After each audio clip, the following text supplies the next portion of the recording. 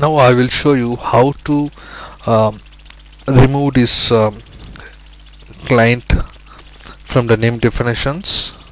I mean, basically it will remove from the NIM ODM and all. It's very simple.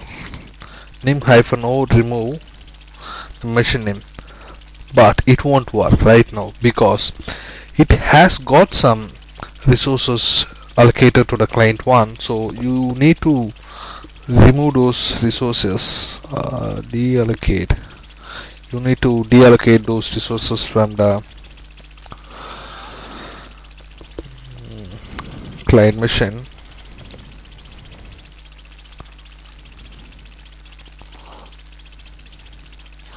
It's a pretty big command, a lot of things to mention.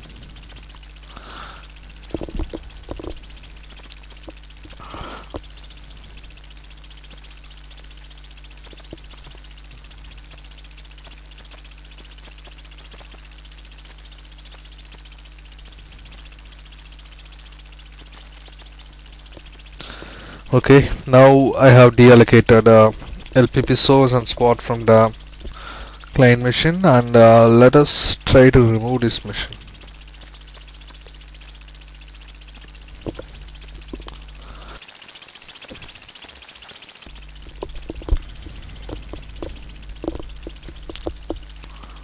Okay, now it has removed the client definition from the NIM database, but while doing this it was trying to remove the NIM info, that's the NIM configuration file, from the client machine. Since we don't have the client machine running right now, it says a warning, that is unable to remove /hc NIM info file on client 1. That is fine. Let us verify whether it is removed from the NIM database or not.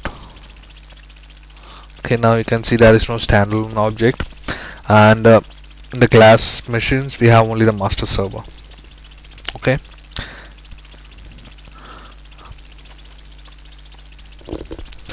and now I will also show you how to unconfigure a NIM server. Basically you need to remove all these resources, or you can directly unconfigure it using NIM-O unconfig master. Oh, so no need to remove the resources, just NIM-O unconfig master. It will remove the NIM-SE subsystem and NIM-D subsystem, and I think it will also remove this NIM configuration file, that's NIM info. Yeah, it also removed the NIM info file, and it removed all the 41 objects. It's removed almost like 311 objects from the ODM. Okay, cool. Now if you type ls_nim or nim, nothing will work. It says unable to access hc NIM info file.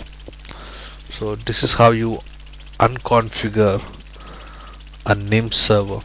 Then if you want, you can uninstall the file sets -u.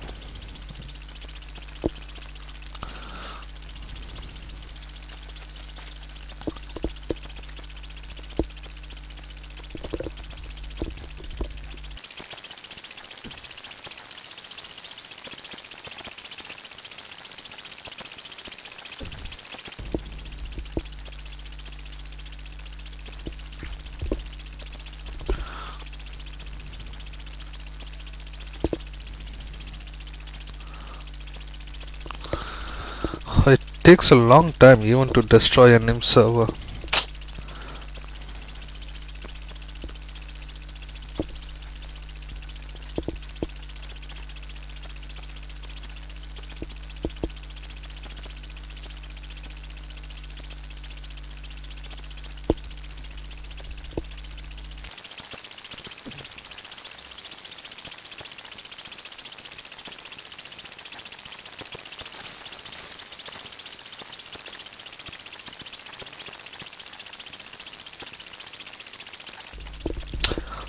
Okay, now I have removed the name the master file set, and it's time to remove the other file set.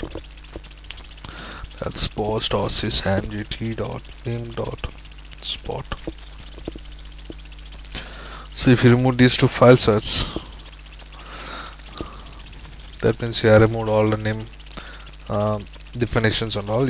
Now ls name no commands will work, because you get the nim and ls name commands from these two files sets, that's boss.sysmgt nim.master and nim.spot.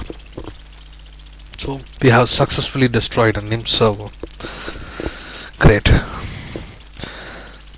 So by this we are completing our NIM chapter.